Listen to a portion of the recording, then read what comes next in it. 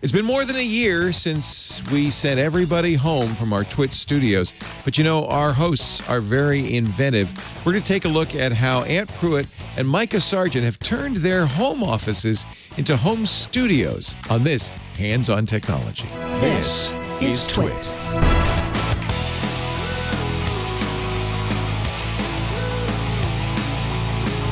Hey folks, Mikah Sargent here. Welcome to Hands-On Tech. We are talking about the way we've set up our desks, the sort of final adjustments and products and devices and coffee cups we've settled on after all this time working from home. So let's take a look. For me, I went through several iterations of setups. I tried different cameras, different microphone interfaces, different microphones, different cables, different cords. I've tried a lot of stuff, and I sort of finally found my way to what worked for me and what worked consistently. And that ended up being the most important thing. What was going to work consistently for me? And so you might be surprised to learn that even though I have cameras that are super high quality and offer lots of bokeh in the background and all that kind of thing, I settled on the Logitech C920 as my camera of choice for calling in for TWiT shows. I, as I said, tried different ones, and the setups are so finicky, and if you have good lighting, the Logitech C920 has a beautiful picture that works quite well. Same with microphones, tried different microphones. And in fact, the one that I use personally, the Shure Beta 87A, is a fantastic microphone. And I would be using it if it wasn't for the fact that we kind of wanted a consistent sound across the network. And so we've got the Heil PR40 here as the microphone that you'll see all of our in-house hosts using as their main microphone. Personally, love my Shure Beta 87A, and will be returning to it upon the return to the office. But I set things up so that I could kind of show you around at my desk so that I could talk about the different products that I have set up here. As for lights back there, I have a LifeX light strip that runs across the back side of my desk. And so that can change color, and I can have it set to one color if I want to, multiple colors, and animate through. That's one of the beautiful things about the LifeX light strip in particular, is there are multiple zones of colors that are addressable. As for the lights that are also there, I have two Philips Hue Go lights, and these are portable, movable lights that you can actually charge and then take with you. And they have some certain level of water and dust resistance. So those together combine to make up the kind of lighting accents that I have there.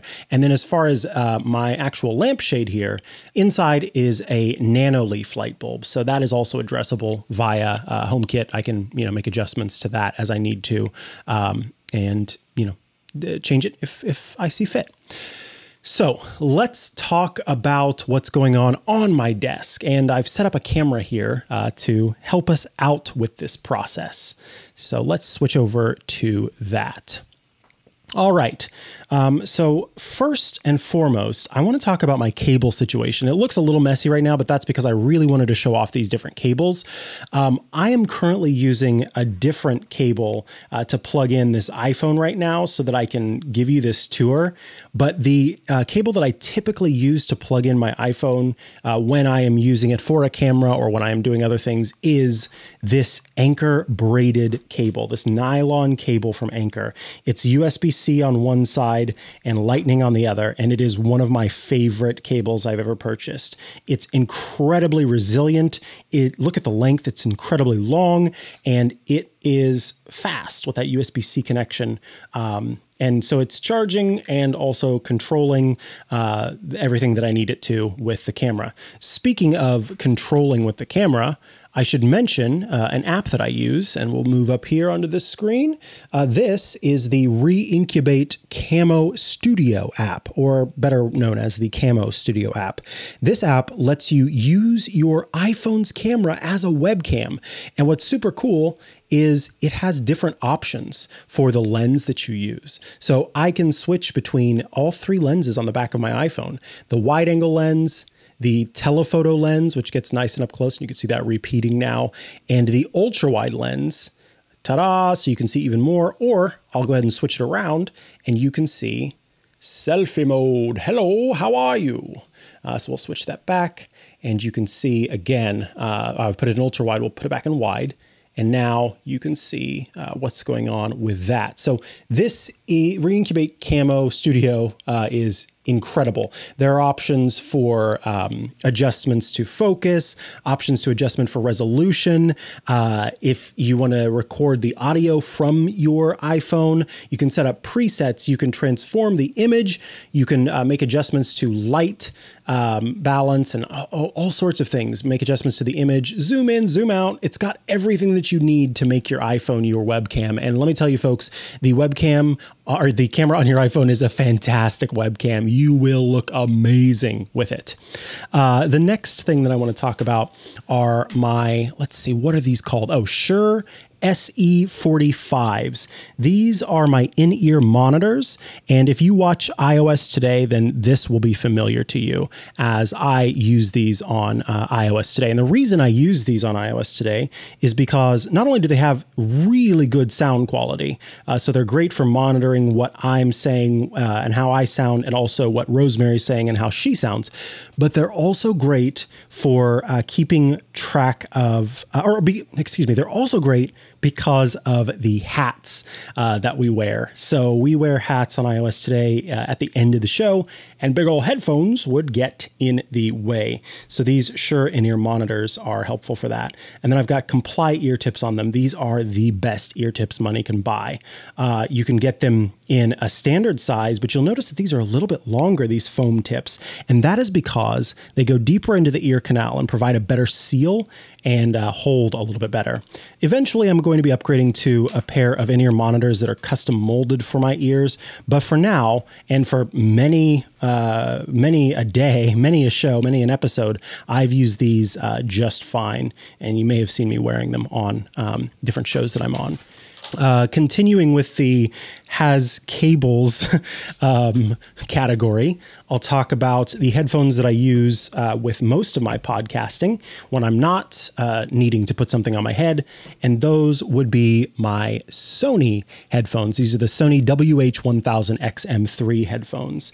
For a long time, I used the standard pair of Sony headphones that kind of every podcaster uses and seem to be in every studio, but they ended up they had just fallen apart over years of use, and I wanted to try a nice pair of Sony headphones, so I upgraded to these. Although I do think that I'll end up replacing the ear pads on my old Sony headphones and using those again. I really like the long cable that comes with them and the pure sound that seems to come from them. There's definitely a reason why folks choose those Sony headphones over any others. Now we move to a control center for my smart home, or for my smart home and for my desk setup. And this is the Elgato. This is the Elgato Stream Deck. And so this Stream Deck has several different buttons here that I can press, and they all do different things. This is how I can switch between cameras really easily while I'm recording shows. I can see the current CPU usage. I can turn on and off lights. I can launch apps as I need to. There you can see a live shot of the one of the cameras that I have set up. And so this is very handy to make sure that I've got things rolling and to switch between those different things. It's one of the best tools I've ever purchased, and it's so great for live streaming. And then on the far right here, you'll see the interface that I'm using. I've switched between interfaces a couple of times, and the MixPre 3 Mark II is a really incredible piece of technology for as small as it is. I would recommend, if you're going to go with the Sound Devices interface and you're going to be stationary, go for the stationary model versus this one, which is more portable. If you are portable, this is the best option that you can choose.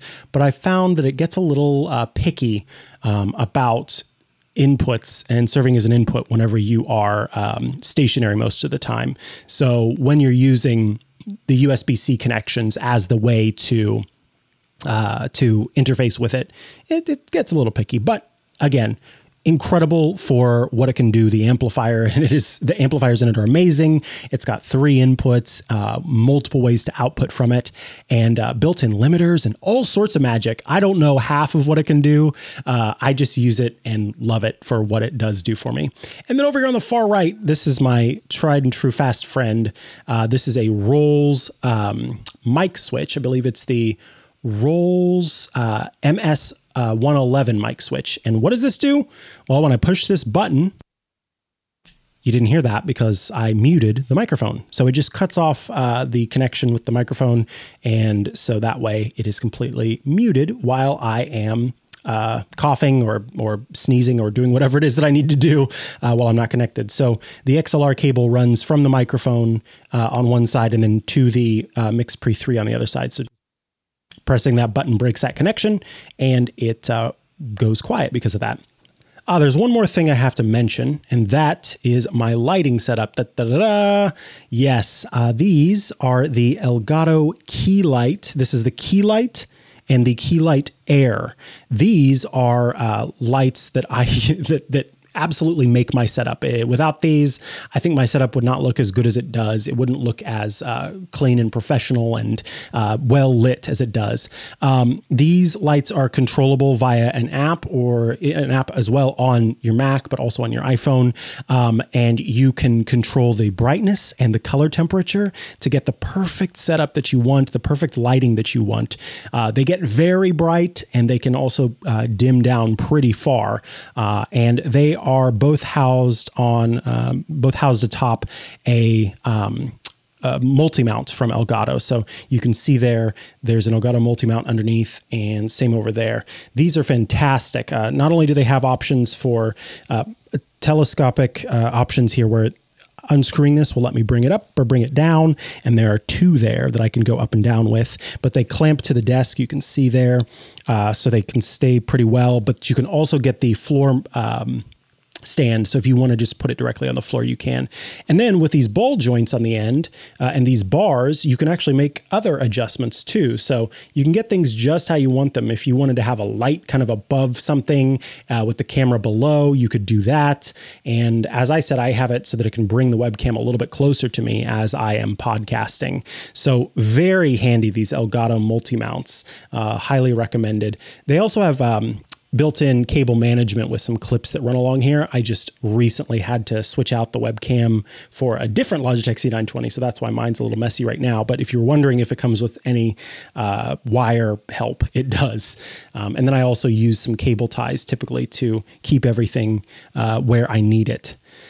So yeah, I think that brings us to the end of my setup here. We'll switch back. This has been a tour of the setup that I landed on.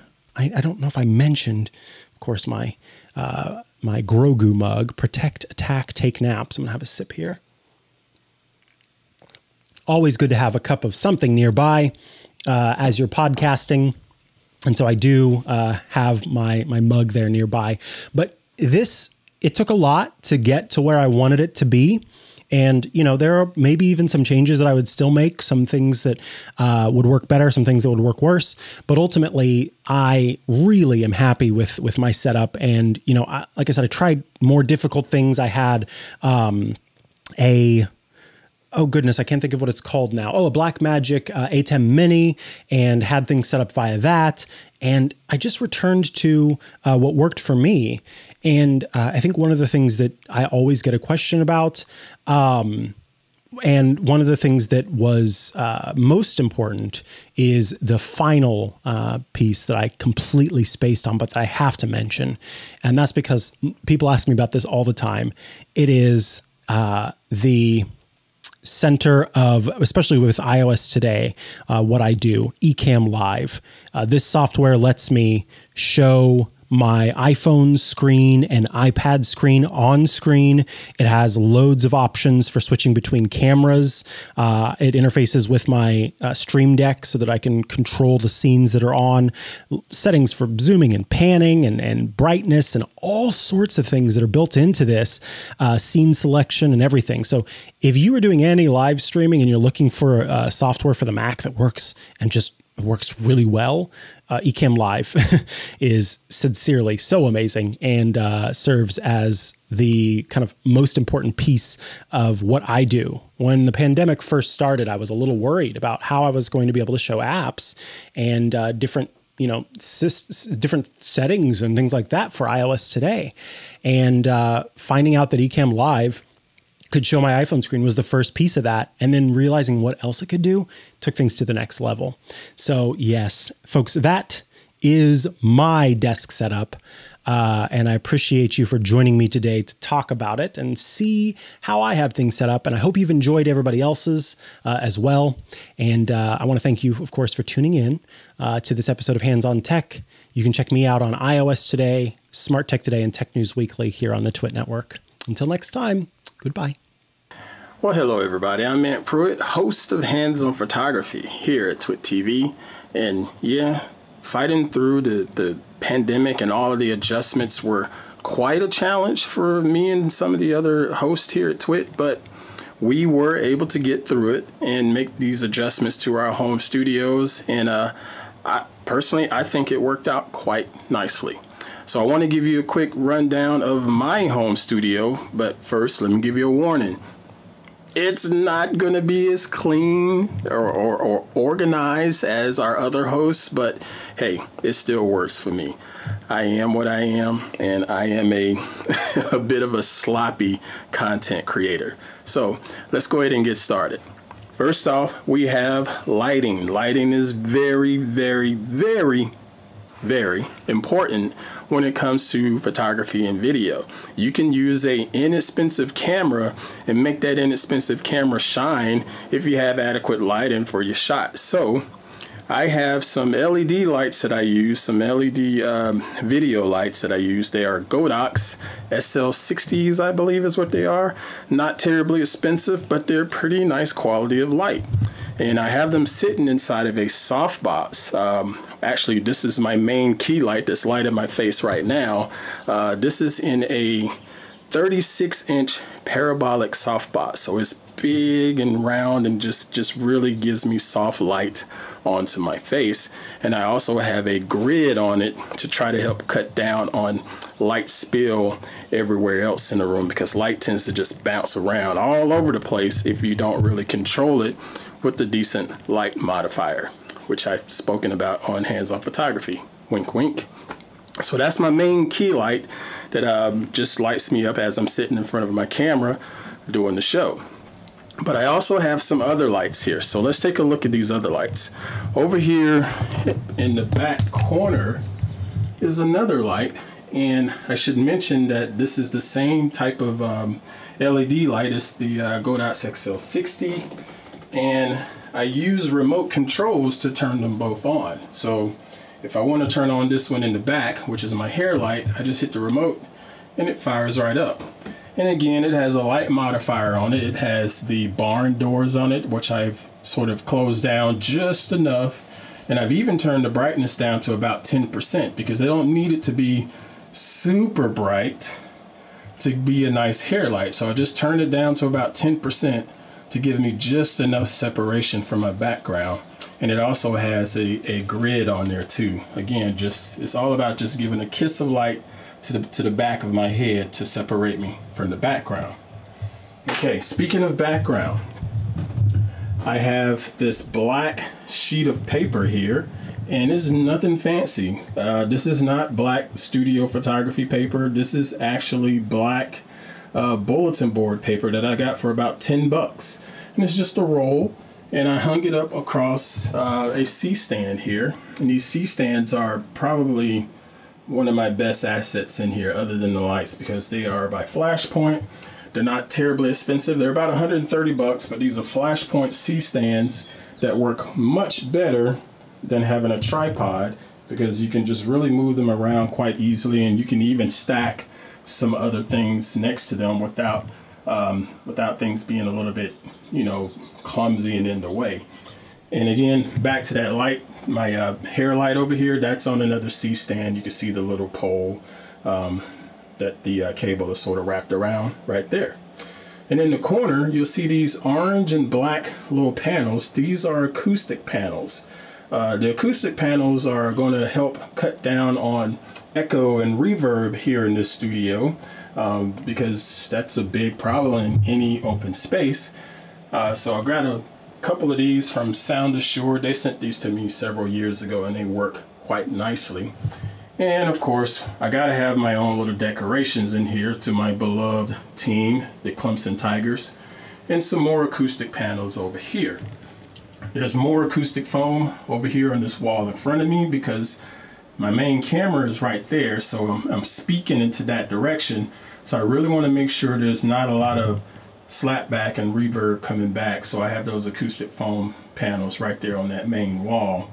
And then right there in the center is my main camera. This is my Blackmagic Pocket Cinema 6K camera. Now this thing is, for a lot of the stuff that I do, it is absolute overkill. But that camera is dadgum magical. I love it.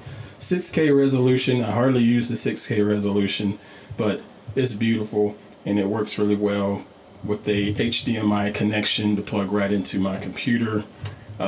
Yeah, that's probably the best value camera you can get out there, in my opinion. All right, so now back to the rest of the studio. Again, that's that light, the main key light with the big round 36-inch parabolic softbox. I love this thing because it just looks so good. And as I said before, it has this grid on it to help cut down on the extra spill. And like my other lights, it is on a C-stand, okay? Because the C-stands, they just flat out work and they're just so easy to work with. And then there's another C-stand next to my tripod and my camera. That C-stand is what's holding my overhead camera. My overhead camera is right here, and this is the Canon M50. No, not the Canon M50. This is similar to the Canon M50. This is the M200. I get those mixed up from time to time because when you look at them, they look fairly similar. But this is the M200 that Canon showed off at CES a couple years ago. The big premise on it is because it has clean HDMI out, so you could live stream with it fairly easily and not have to worry about all of the displays and things like that on the screen. But it's a pretty awesome device. All right, so that's the cameras. And now let's take a look at the desk. My desk is a mess, and it's okay. I'm happy with it. I have just a regular CyberPower PC keyboard. There's a couple lenses right over here because why? I don't know. I don't even know why those lenses are on my desk right now, but they're there. My coffee mug, because I always like to have some coffee at some point in the day. And then I have these little gray cards here. I use these gray cards to help me out with white balance prior to shooting. So when I sit down in my chair to face that camera over there, and I always hold this little gray card up to make sure I get my white balance set for Mr. Victor in post.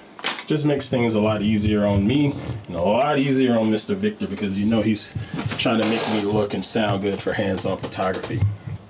Okay, so now I'm at the desk. These monitors. That one screen is a 32-inch 4K display. I think it's 32 inches. I can't remember. This screen is a 27-inch 2 HD display. So it's like a, I think it's a 2560 1440p. I believe that's what it is. It's probably a little large, so I probably could make that one just down to maybe a 22-inch and be okay, but I like it. It is what it is. But I definitely like having larger monitors. I work in a lot of windows. I don't work in a lot of tabs, but I work in a lot of windows, and I think that having that extra real estate is just more beneficial for me in my workflow. Okay, so on to the desk a little more. Here we have the ATEM Mini. This is the ATEM Mini Pro actually, and this thing is quite nice. It does a great job of allowing me to do video switching Sorry for the screen flicker here, but it allows me to do camera switching with my video camera. So you see the little red light there, that's telling me that camera 1 is active. The green light is for camera 2, and if I want to switch to camera 2, I just hit this little button and it cuts to camera 2. It's pretty cool, and it's quick and easy to use. Next on the desk, we have this little microphone interface. Now at TWiT, we use the Heil PR40 microphones. You know, that is our standard there. Here's the Heil PR40. These things sound so daggum good. A lot of people like to talk about this Shure SM7B, which is another great mic. This one right here sounds just as good, in my opinion. And, well, at least for my voice, it sounds really good. And that's what matters. But yeah, this is the Heil PR40. And that's connected to my computer through this mic interface. Now this is called the MacBreak. The MacBreak 3 Mark II, actually. This is by Sound Devices. And this thing is amazing. It allows you to connect any type of XLR microphone to your computer. But what's key about it is it has 32-bit float. So you get a lot of dynamic range when recording your audio. So if you're clipping your audio, a lot of times this thing will allow you to recover that audio and get out of that clipping sound and it still sound pretty good. Or if you're too soft, it allows you to pull it up and not capture a whole lot of the noise when you're pulling it up. Super expensive. It's about $700 for these things, but man, these are the tools the pros use, and they are really, really, really nice. Plugs in via USB, USB-A or USB-C. I think mine is going USB-C at the moment. XLR input really helps get the job done from an audio recording standpoint. All right, one more thing in addition to that on my desk is this thing called a cough drop. Mr. Burke at the studio hooked me up with this here because I really, really, really get tired of hitting mute inside of Zoom or inside of Skype or anything like that. I was hoping for some type of hardware standpoint that would really help me out. So if I have to cough or if I just need to mute myself for a second, I just hold that button down and it cuts off the mic. It's so easy and so convenient. And when I'm done, just let go. We have these at the studio built into the main set desk. So when we sit down and doing This Week in Tech or This Week in Google or what have you, and if you're on a panel and you need to cough, you have a cough button right there next to you.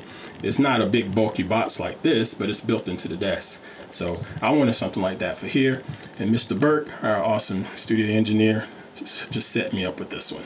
Works like a champ. All right. What else is on my desk? I have some speakers here. These are some Edifier, I think they're 1280T Edifier desk speakers. Sound amazing for the price. They're only about $140, but they sound absolutely amazing for monitoring audio or just enjoying some music or enjoying whatever content you're listening to on your computer. I love these things. And you'll notice there's something right in front of it. Not the coffee mug, but this is my stylus, my Wacom stylus. But right next to that is my Wacom Intuos tablet. I love using these things. I talk about it a lot on Hands-On Photography. These are great for doing touch-ups. If you're doing retouching for portraits and things like that, highly recommend getting yourself a Wacom tablet if you haven't gotten one already. That's the Wacom Intuos, and I believe you can get those now for under $100, maybe about $70 or so. All right. And I do have one more camera up here that I use from time to time. This is my Logitech C920 webcam. And yeah, I know it could be overkill to be using that Blackmagic Pocket Cinema 6K camera. Well, this is not as much overkill. It's a nice camera. I've had that camera for ages, and I just use it from time to time if I don't necessarily have to be doing something from a production standpoint. If I'm just talking to someone back home or a friend back home or what have you, then yeah, that's what I use. I don't necessarily fire up the 6K for, you know, those online hangouts and chats and things like that. Okay, so now before we go, I just want to pan around here, show you the rest of my mess.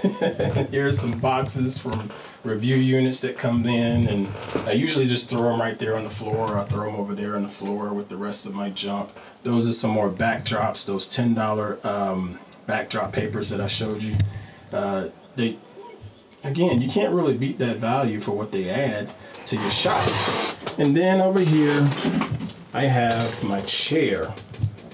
This chair, most of the time it's empty. Right now I have a review unit camera in there and a couple batteries, but most of the time it's empty.